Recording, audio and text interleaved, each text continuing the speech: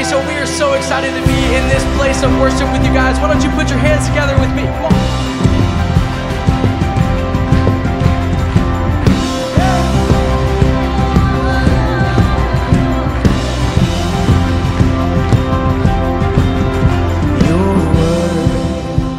Is a lamp unto my feet. Your way is the only way for me. It's a narrow road that leads to life, but I want to be on it. Yeah. It's a narrow road, but the mercy's wide, 'cause you're good on your promise. Yeah. I'll take you at your word. Yeah. If you said it, I'll believe it. I'll see how good it works. If you started, you'll complete it. I'll take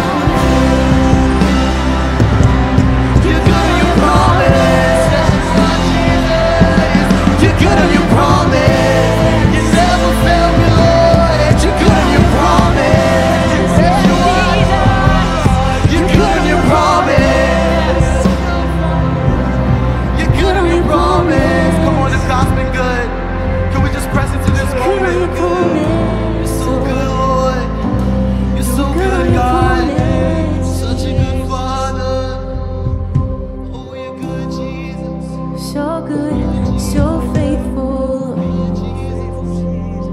Every season, you're so good, you're so faithful.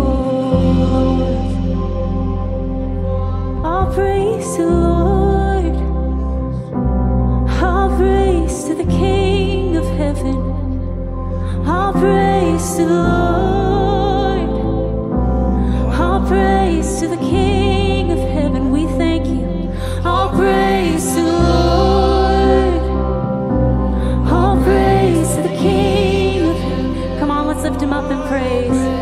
To the Lord, thank you, Lord. All praise to the King of heaven. All praise to the Lord. All praise to the King of heaven. All praise to the Lord. All praise to the King of heaven. Thank you, Jesus. So good.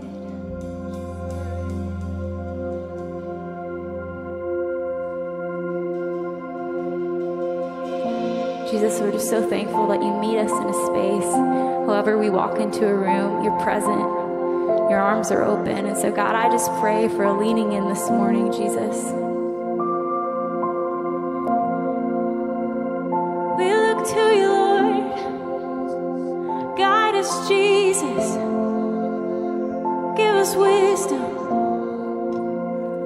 This is a house of worship. This is a place of praise, where every demon trembles,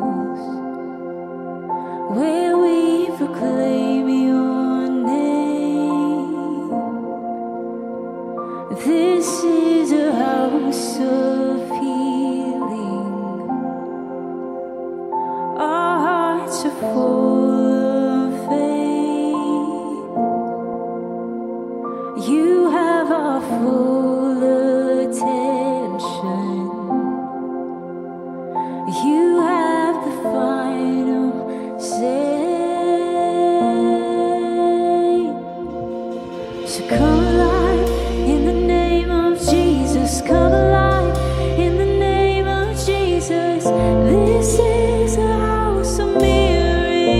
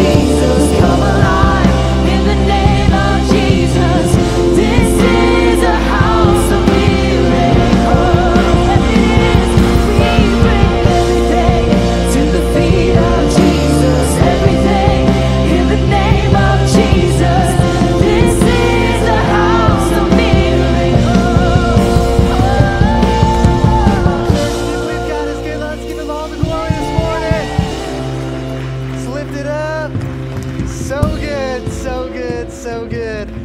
Well, hey, you may find your seat. And I just want to say welcome, welcome, welcome to everyone that's joined us today. And if this is your first time here, I want to extend a special welcome to you. And you may notice when you came in, there's a baptismal tank over here. And I wish this was like an every week thing, but it may be the reason that there's so much joy, so much energy in the room, because we have 4 or more people every service taking that next step in their faith. And I'm ready to go public with my faith.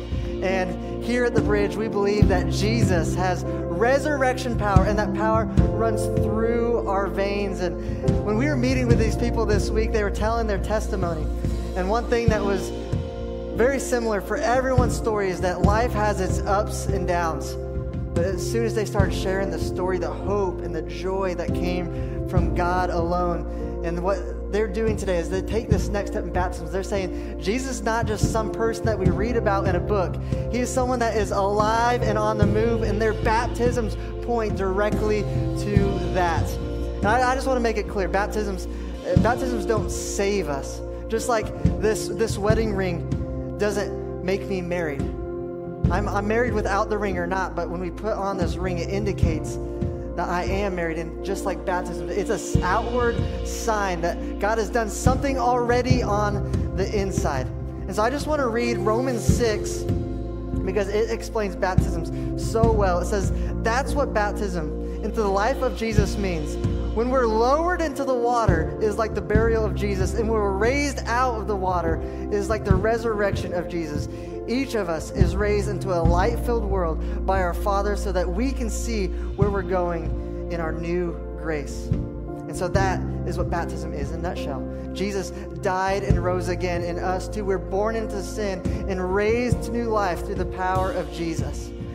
So with that being said, I want to point our attention over to the baptismal tank, where we have our elders, Ryan and Jay, in the tank this morning. And they're not mic'd up for water reasons, right? But this is what they're going to say. They're saying, who is your Lord and Savior? And they're going to say with joy, Jesus Christ. And then based on their declaration, we're going to baptize them in the name of the Father and the Son and the Holy Spirit. And when they go down the water, we're going to say, buried with Christ in his death.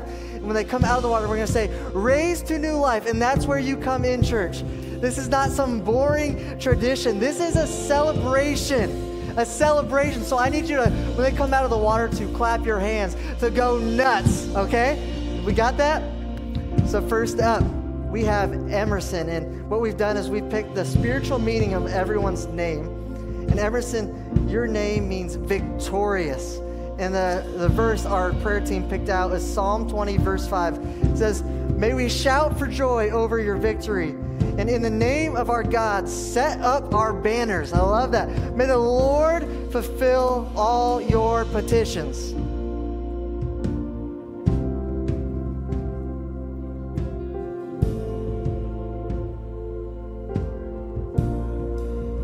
And raise to new life. Come on, church. Woo! So good, Emerson.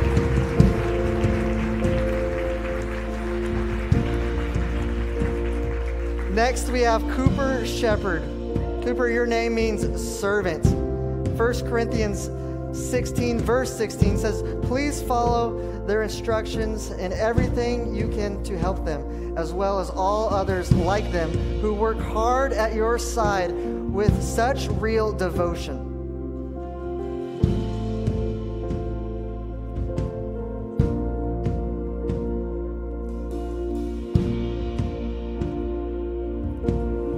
Raise to new life, come on. Let's give him all the glory, all the praise. Oh man, these just never get old. Well, these next two are really special to me because I lead a Indian Hills small group of college students every Monday, and these next two I've had the privilege to walk with. And Brooke, your name means refreshed. I love that. You always have a smile on your face. And Zechariah 2 verse 10 says, sing for joy and be glad, O daughter of Zion, for behold, I am coming and I will dwell in your midst.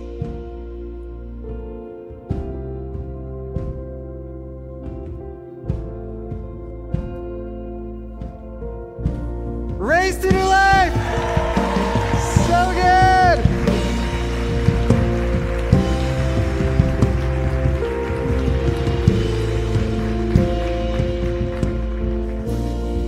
Next, we have Emma. Emma, your name means absolute faith. And church, we got to turn it up a notch this time because it's Emma's birthday, okay?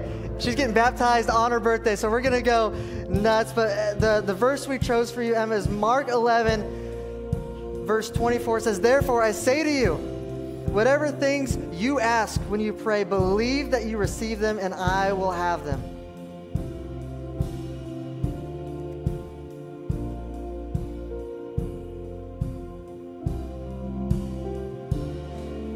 Raised to new life! Oh, church, we have a God that's on the move. Come on, let's stand to our feet and give him all the praise. God, I believe you're working all things for good. I fix my eyes on heaven. God, I receive your vision. God, I believe you're working all things for good. I still believe you're moving. I still believe you're speaking. God, I believe you're working all things for good. Yes, you are. I'll fix my eyes on heaven. God, I receive your vision. God, I believe you're working all things for good. So come alive in the name of Jesus. Come alive in the name of Jesus. This is a house of miracles. We bring everything to the feet of Jesus. Everything in the name of Jesus. This is a house of miracles. Come on, we declare, we sing. So come alive in the name of Jesus. Come alive in the name of Jesus. This is a house of miracles. We bring everything to the feet of Jesus. Everything in the name of Jesus. This is a house of miracles. Thank you, Lord. Thank you, Lord. This is your house, God. Yes, it is. Oh, thank you, Jesus. Thank you, Jesus. Oh, this is your house, God. This is your house. So Jesus, we thank you. King of Kings and Lord of Lords, you are good, you are present, and you are moving in this space. And God, we're just so excited to be in a room where other people are saying yes to you and just want to lean into a life with you. And so, God, I just pray blessing over this room and over this space. And Jesus, at the end of the day, God, we pray that you have just been glorified. Thank you. We love you. Amen. Hey, can we celebrate our baptisms one more time this morning? How fun. So great to worship with you guys. Go ahead and turn to a neighbor, say hi, ask a fun question, and then have a seat. This is your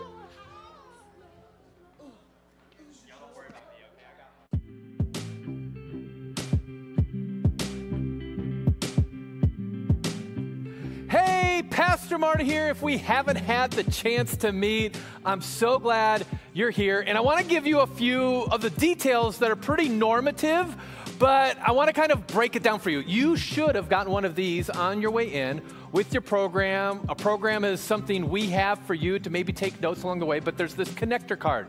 And after you get your pen warmed up, you can on the back write your prayer request. You can write a praise, a celebration. And today only, here, we're just playing a little game. I would love it if you would also include how long have you been attending the Bridge Church? It just helps us gauge what the flow is of all the people coming. And let me tell you, growth has been happening. As a church, we're up 68% from last year's attendance, and our minds are blown, and we want to get better at communicating with you. And the connector card is one of the ways we do that. Now, Others of you, you have been faithfully giving, and that's another normal element on your way in you get. It's an envelope, and some of you, you text to give. Some of you, you give automatically online through the bridgechurch.cc.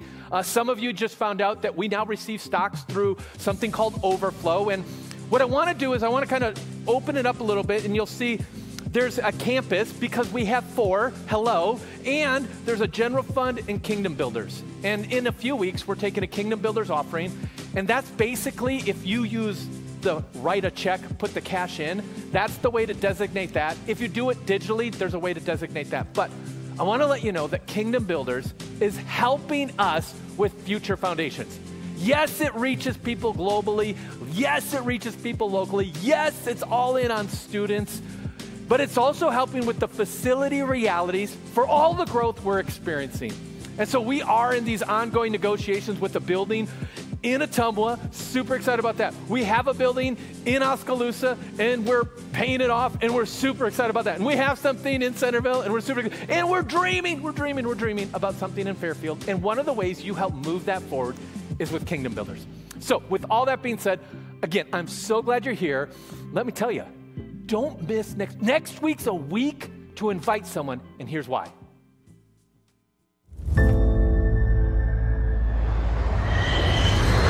What you think? Nobody's taking that bet. You two boys are just two weary travelers who lost your way. I can fix it! Good morning, aviators. Venus Williams. What you want? Let's show all of those people that I can handle what's coming. We could be a family. Friends are the family future. Welcome to Game Central Station. Bad guy coming. Everything changes now.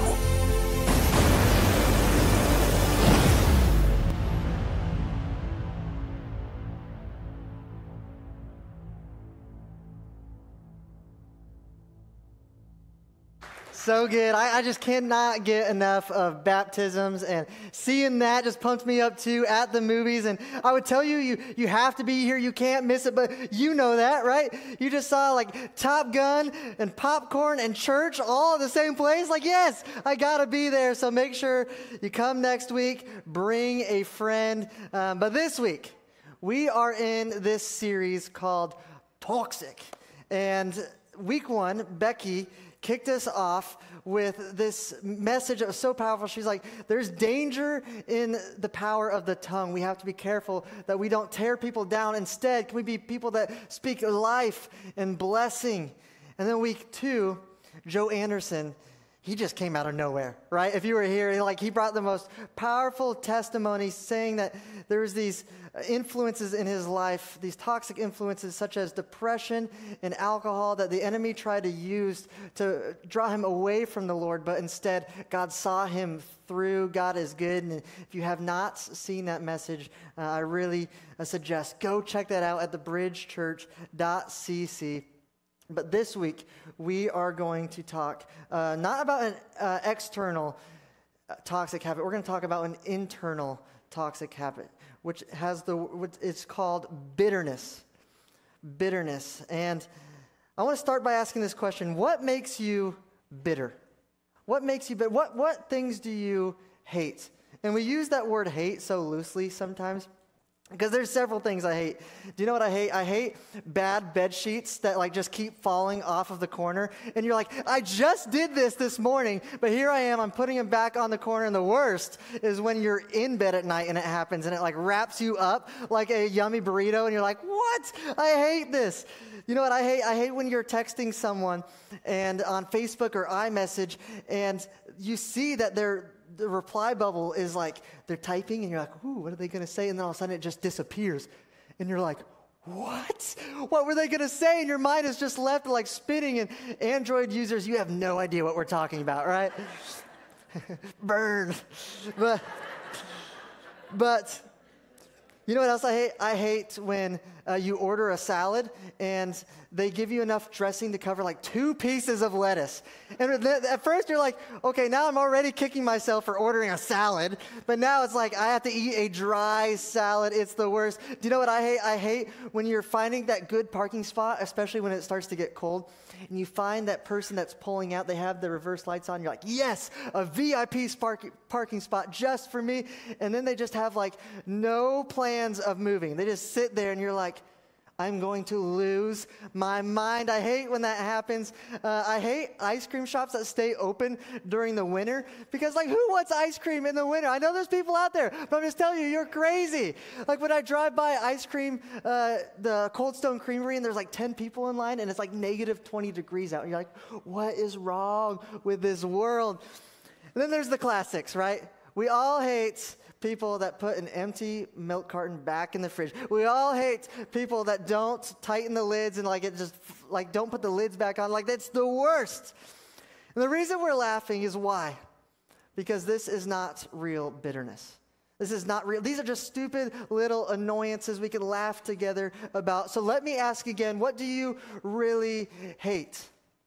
Or maybe a more personal question is, who? Who do you really hate? Because maybe you wouldn't say it out loud, that I hate this person, but doesn't hate have a posture? Doesn't hate have a sound? Because what bitterness is, it's that inner depression. It's that inner hurt that turns into hate. I would define bitterness as this. Bitterness is when we let negative things that happen to us start to live in us. Bitterness is when we let negative things that happen to us start to live within us. We know that if you leave an open wound open, what happens? It becomes infected, and that's what bitterness, if we don't address it, that's what bitterness can do. And so I know there's a lot of reasons for bitterness. There's a lot of things that can make us bitter, but here are a few things that can make us bitter that are very common. One, overpromised. Maybe at some point in your life, you had a significant other, or you had a parent, or you had a spouse that promised you that they would never leave you. And then they did, and that left so much hurt, and maybe it's lingered and festered, and it turned into hate, and it caused bitterness. Maybe you had a business partner that promised to pay you, but instead he deceived you, and that caused bitterness. Bitterness can be when you get over-promised. Number 2 is overlooked. Overlooked. No one notices what I'm doing behind the scenes. No one sees what I'm doing, and instead they got all the credit. Why didn't I get the credit? Instead they got the promotion. Why didn't I get the promotion? Overlooked can cause bitterness. Number 3 is overused. Overused. They never seem to care that I stay early. I come early and I stay late. They don't see me. They don't care for me. And the last one is overtaken. This is physical or emotional abuse. Overtaken in speech or body. And I can feel it in the room. Right away we were just laughing. But all of a sudden when I start talking about these things that are personal and real, it causes us to tense up. Because these things are real and they happen in a dark world. And you may be thinking like, oh man, I made a mistake of coming to church today because I know where this is going to lead. I know they're going to ask me to forgive someone. And I just want to say on the front end, be super clear that I know forgiveness is hard work. I know healing hurts, and if someone would say it doesn't, I don't know if they've experienced true hurt or they've ever had to forgive someone, because the reason the natural instinct is to tense up is because the natural instinct of forgiveness is to let go. It reminds me of growing up. I had these grandparents that actually weren't my grandparents. They're my fake grandparents is what we call them at our house, because my parents just decided, like, you're going to call them grandma and grandpa. And I'm like, okay. And in small town Iowa, you ever see that happen before? Like, we just choose who our family is. I'm like Uncle Cub to so many kids right now, and I love it. But my fake grandparents, they are my moral compass. They are the nicest people I have ever met. And when I think of a memory, I don't know if you ever have someone in your life that does this, but when you think of a memory of them, there's like a spotlight shining on them. Like that's how nice they are. And so they're the nicest people I ever met. We would go over to their house every single day after school with my fake cousins, okay? You got fake cousins too.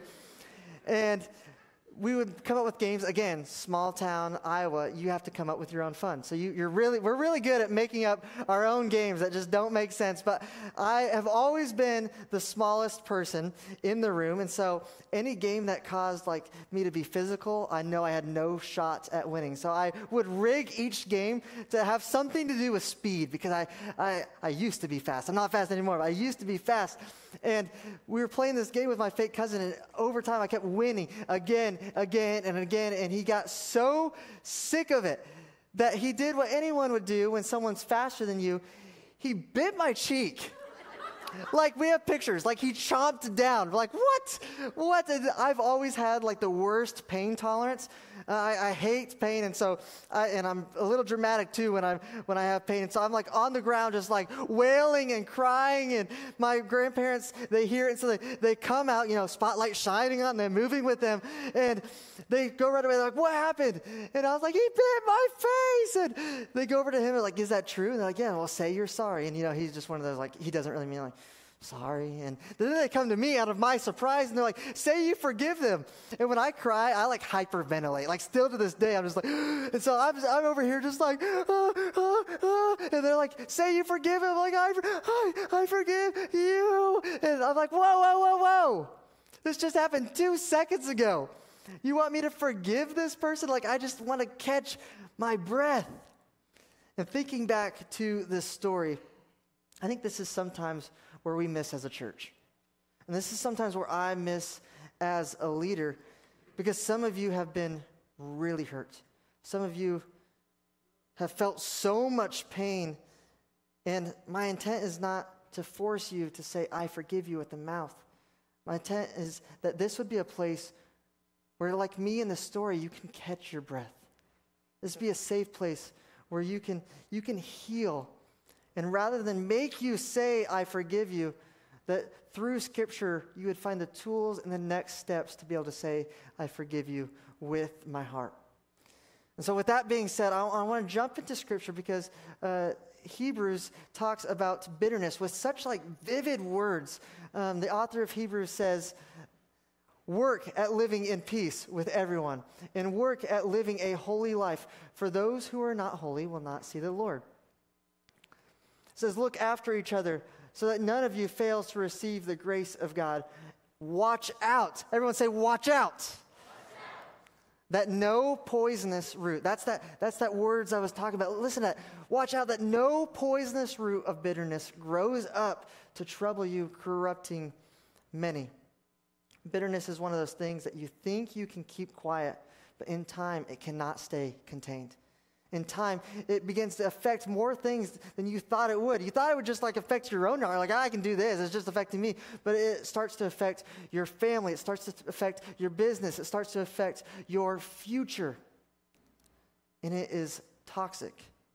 But the author of Hebrews, what he's saying is that there's an option. You have to get out. You have to twist and pull these poison roots out. So this year, I took up gardening, actually, for the first time. I refer to myself at home as the master gardener. Cora will never call me that, ever. And I actually learned that I should not call myself that because I'm so bad at it. And I learned quickly that all I know about gardening is like things I learned in the Bible. Like, don't put seeds on rocky soil. Don't put seeds in thorny soil. Don't put seeds where people walk. And that's it. That's all I know. But this year, I went for it. Okay? And you're going to laugh, but like I went for it because I planted 100 sunflowers in a row. And I know sunflowers are not that hard to keep alive, but they were for me. And so 100 sunflowers in a row, and not just any sunflowers, but those like huge mammoth ones, the ones that are 13 feet tall, and the stems are literally the size of my body. Okay? So these are huge. And when you have a huge flower, what does that mean about the roots? They're huge. And what I wish someone would have told me on the front end is that Someone mentioned after I had all these and I was showing pictures of all these 100, they're like, if you want to do this again next year, you have to dig up the roots so it has enough room for them to grow underground. And I was like, what? Like, I wish I would have known that before 100, but I had so much fun. I wanted to do it again. And so this fall, I took a shovel out there, and I'm like, I'm gonna do this. It's going to take all day long. And so I started digging, and right away, I was just fascinated about how wide and how deep these roots actually went. And once I got enough digged around one of them, I got down and I grabbed the root and I twisted so it would release everything from the dirt, and I pulled up, and it was amazing. Like, if you ever pulled a weed from your garden and you twist and you can just feel it release, and you pull up and you see the very end of it and you're like, yes, I feel amazing right now. This is so awesome. And so I after one, I thought it was going to be a dreading, but I looked down and I was like, I have 99 more. And so I go in and I put on pump up music, and I just start here we go. And so I go out, one by one, I just grab and I twist and I pull and I throw it into the pile, and I said, take that, sucker. And it just became this personal vendetta between me and these roots. And I'm like, why? Because they have to come out if I want to thrive next year. And so that's what the verse of this Hebrews verse is saying, is that we have to get these poisonous roots out, because they take up room in our heart. Because when we drink the love of Jesus, when we drink the power of the cross, it's so much lighter, so much better than what we're choosing when we hold on to bitterness. And so we have to grab and we have to twist, and we have to pull out, because Hebrews is saying that there is an urgency to bitterness. And so this is not on your notes. This is a little bonus content for all of you today, okay? You're lucky, because we have the danger of bitterness. Bitter roots start small. Again, with a flower, you can't see what's happening under the ground. You think it's just this small, but what happens is it keeps spreading and spreading and spreading, and what you thought was small ends up being way bigger than you realize. And bitterness kind of works like cancer. When you catch it on the front end, it's easier to treat. But when you catch it too late, you have a lot of work to do. Bitter roots start small, and bitter roots want time. Bitter roots want time. Unaddressed hurt will turn into hate. If there's enough time, unaddressed hurt will turn into hate. And bitterness can sound like a broken record. I'm sure you've seen this with someone. When they see someone every time and they're like, oh, that person, 1985. And you're like, what? 1985? That was so long ago. What happened in 1985? And they're like, actually, now I come to think of it, I don't really remember.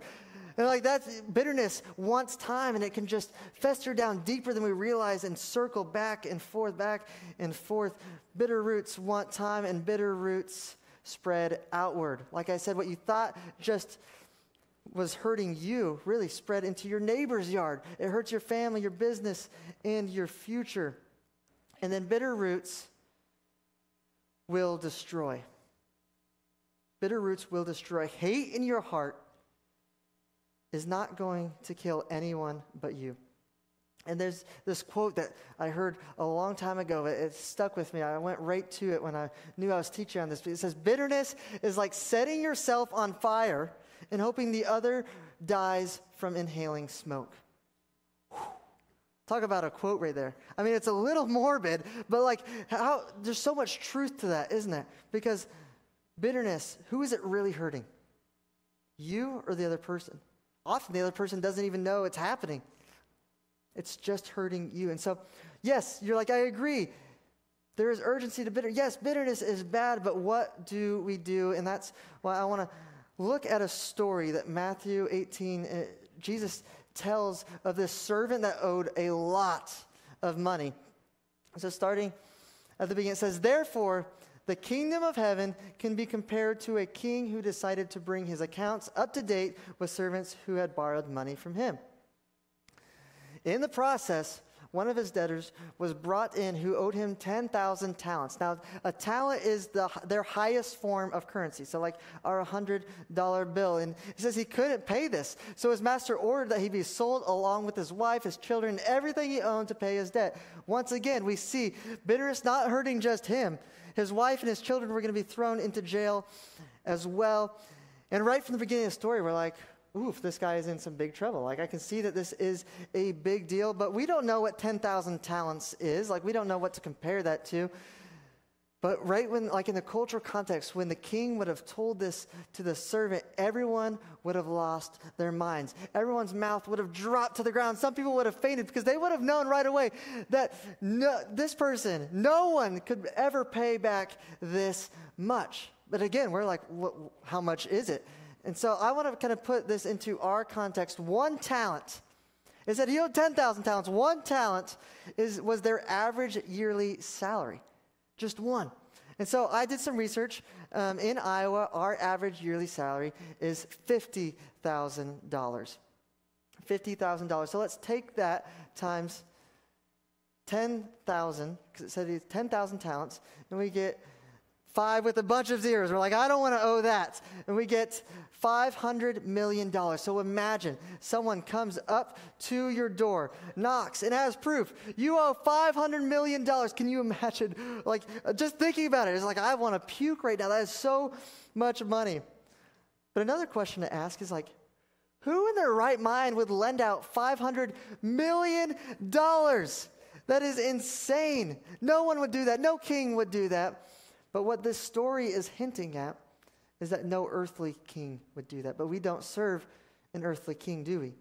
It says we serve a king. Scripture says we serve a king that owns cattle on 1,000 hills, and he is a giver. And what did our king lend us? He lended us life. So right now, think about how valuable your life is.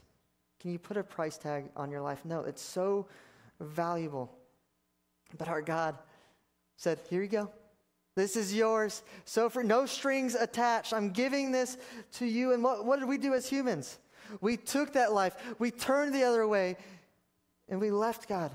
And we created this gap in between him, a debt called sin. And Romans 6:23 says, for the wages of sin is death, but the free gift of God is eternal life through Christ Jesus our Lord.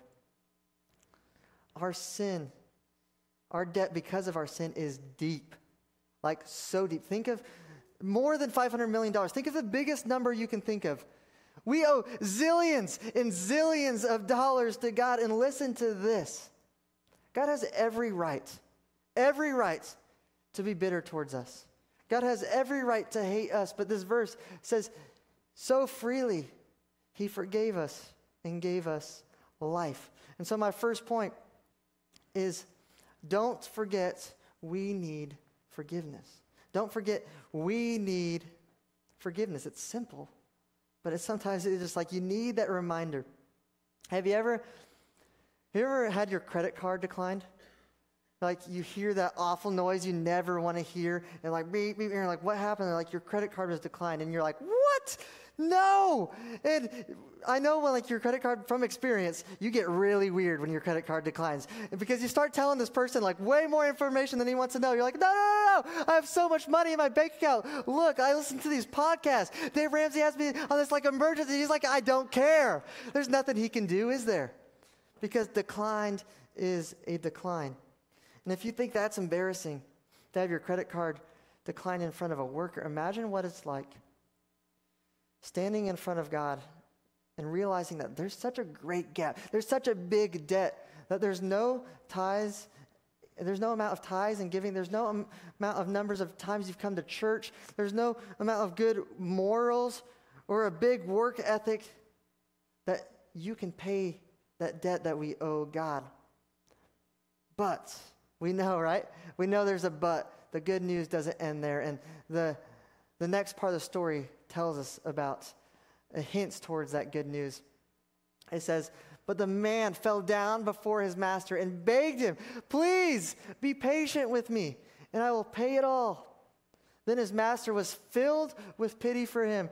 If you ever seen like a good movie, what does a good movie have? It has an amazing twist to it. Here is an amazing twist. As we read this story, it says he was filled with pity, and then he released him and forgave his debt. And we're just like, that is insane.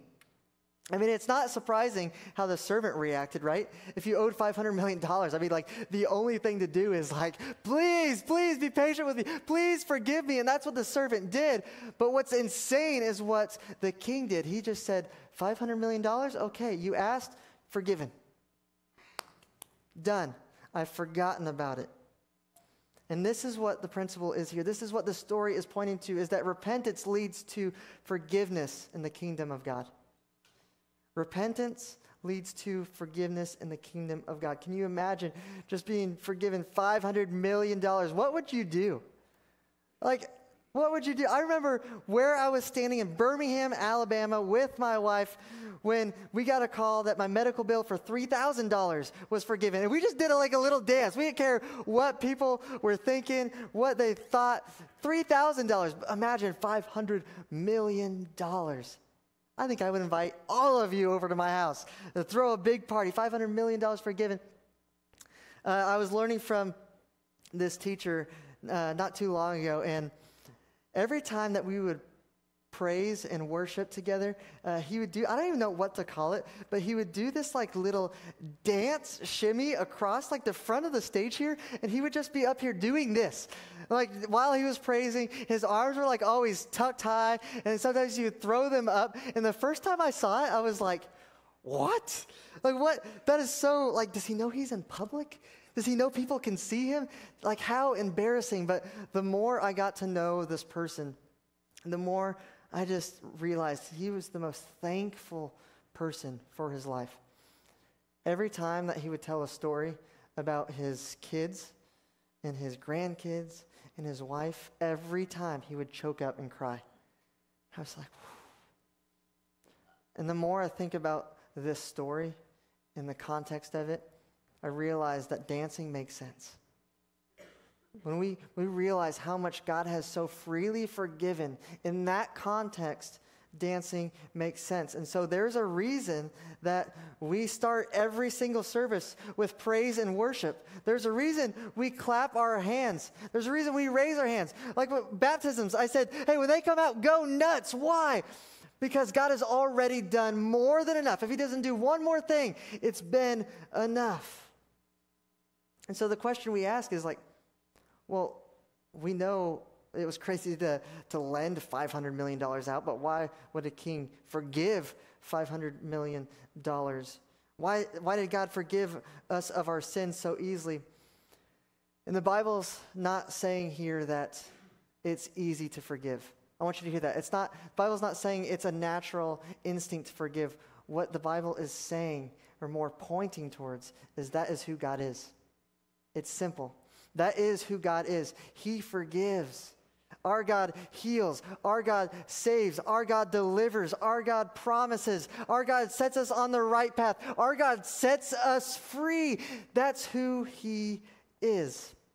And he made that decision before we decided to turn the other way and walk in the wrong direction. He made that decision. He was going to have that heart, that shame, that instance, that circumstance in your life that you were playing over and over and over in your head that the enemy's trying to use against you.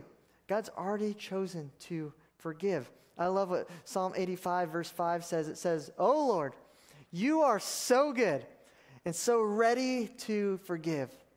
I love that. Ready to forgive. Future tense.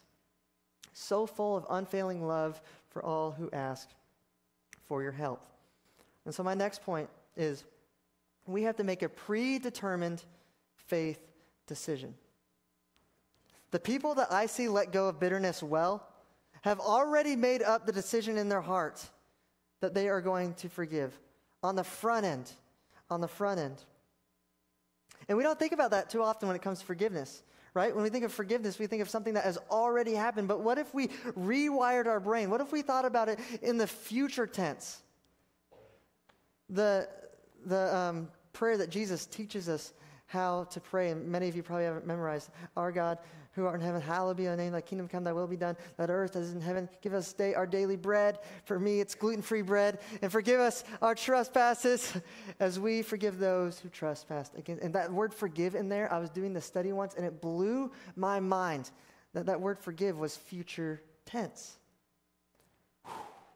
How much would that change if in the morning we said, God, would you give me the forgiveness I need today?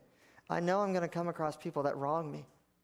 Would you give me the power right now? Would your presence fill me so much that I can forgive them when it happens?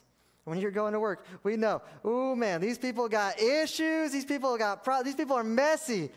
Give me the power to forgive them on the front end. Think about how much that would change. And so we have to make a predetermined faith decision. When it comes to purity, we're going to make a predetermined faith decision. If this device is dangerous to have in my house for my soul, I'm going to make the predetermined faith decision. I'm going to sell that device. Or I'm going to make sure it is monitored by an accountability partner. I'm going to make a predetermined faith decision when it comes to our tithes and offering. I'm not going to wait until the end of the year to see what I have left. I'm going to make a predetermined faith decision. I'm going to give God my first. I'm going to give God my best when it comes to forgiveness. We do this so often. Let's not wait. Let's not wait to see what they do of like, ooh, that was worse than what I would have done. How often do we do that? Try to compare their offense to something we've done and make us feel about it. No, we're going to make the predetermined faith decision to forgive. And so next time someone says, so-and-so said this about you, guess what we're going to do? Oh, we're going to blow their minds. Get this. It's going to be crazy. We're going to say, oh, well, bless them. And the only way that we can do that is if we already have forgiveness in our heart from our Lord that flows through us. Church, your faith trumps everything. And I know that I have a calling. I have a purpose. And so much so that I'm ready to let go of that bitterness that's holding me back.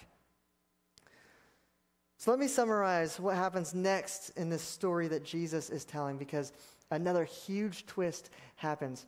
It says that servant, after just been forgiven so much money, he walks out back into the world and he finds someone that owed him money. And the word that it said it owed him 100 denarii, which that, back to our context, is about $8,000, which is a significant amount, but nothing compared to $500 million. And it says he grabbed this man, he choked this man, and he had him thrown into prison. And we're in the story like, how? How could he do that? That's so irrational. But that's just it. Sin is irrational. Bitterness is irrational. And when the king hears about this, it says he gets very upset, and he's like, whoa. You're saying you could receive forgiveness, but you could not give forgiveness? And it says that he has the servant thrown back into jail, tortured, until he could pay his debt. And this next verse, Jesus ends the story by telling the people, and honestly, it's hard to hear. It says, that's what my heavenly Father will do to you if you refuse to forgive your brothers and sisters from your heart. So my last point is, we have to walk what you talk. You think since this person had just been given so much grace and mercy, that he would carry out that same posture for others, right? You're like, he was given so much, surely he's going to give that to someone else, but instead he chose bitterness. Instead he chose justice. Instead he chose revenge. And how many of us get in that same mindset, right? Like, we talk forgiveness, but we walk bitterness. We say, mercy for me.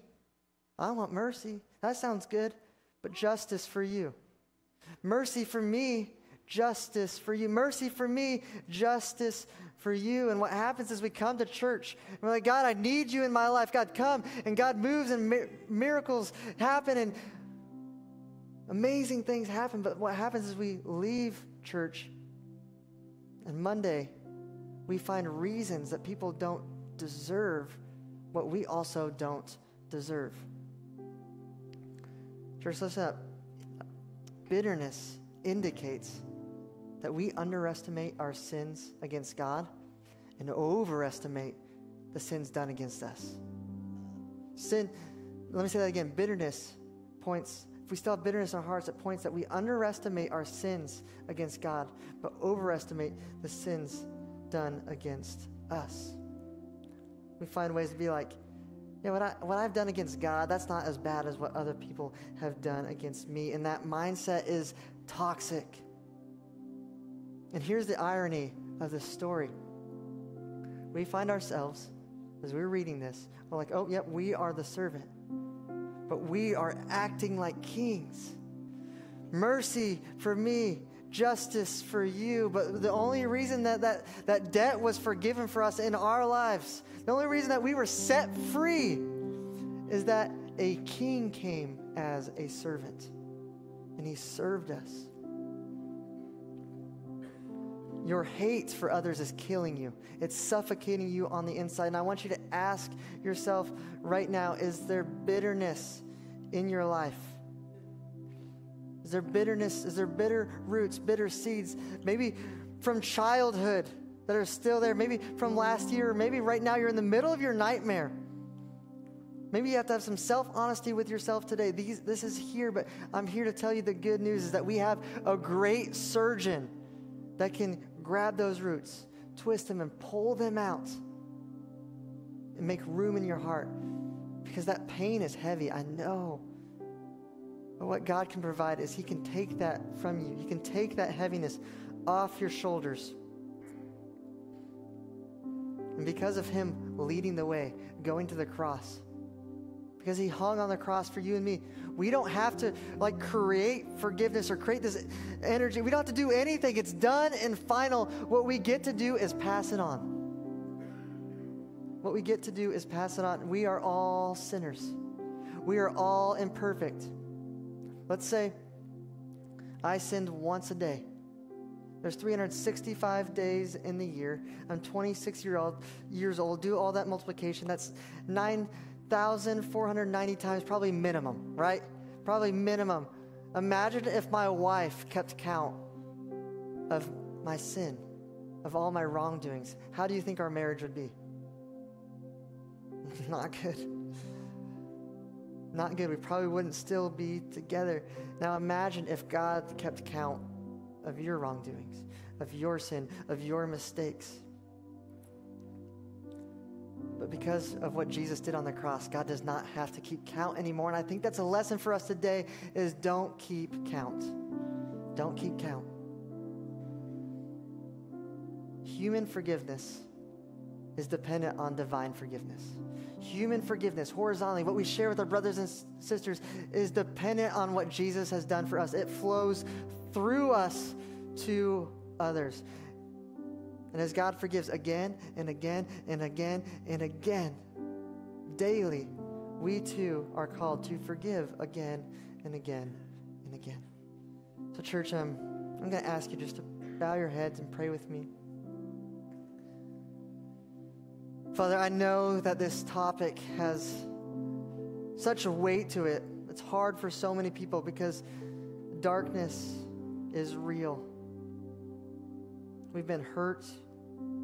So that's why I pray your supernatural peace would just fill this room right now in only ways that you can, God.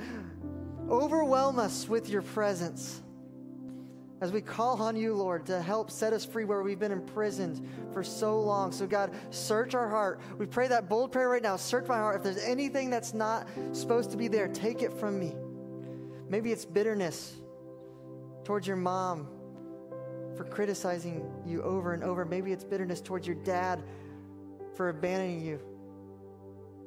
Maybe it's bitterness towards a friend for lying to you. Maybe it's bitterness towards a Christian or the church because they hurt you. Maybe it's bitterness towards God for allowing bad things to happen. Maybe there's someone here today that's ready to let go. Like, I can't hold on to this pain anymore. It's suffocating me. It hurts. It's heavy. So God, through your power, would you allow us to let go? Maybe just put your hands out in front of you with your hands open wide, just this posture of surrender, of letting go. God, there are enemies in our life, but through your power, we have the ability to step out and bless them. So God, I pray a blessing over those people that are in our mind right now. It's only you that can take a hard heart and make it soft. It's only you that can take the meanest person and make them kind. And so, Lord, we bless them. We let them go. And as we continue to pray, I wonder if there's someone in here today that's like, you can't give what you have not received. And maybe you walked in here today and you're hearing this and you're like, there's no way I would qualify for the forgiveness that God offers. But the reality is that none of us deserve it. But through the power of Jesus, we have access to it. The Bible says we've all sinned, whether it be a millimeter or a mile, we've missed the mark. But the good news is that when Jesus hung on the cross and said it was finished, he paid for our debt in full. And all you have to do is call out on his name. Right now, if you want to call out on his name. And if you're ready for that, I just want to lead you. Would you say this simple prayer with me? Father, I need you. I have sinned. I have made mistakes. And I'm asking for forgiveness this morning. Jesus, thank you for giving me life. Thank you for paying for my sin. And I give you all of me today. I commit my life to you.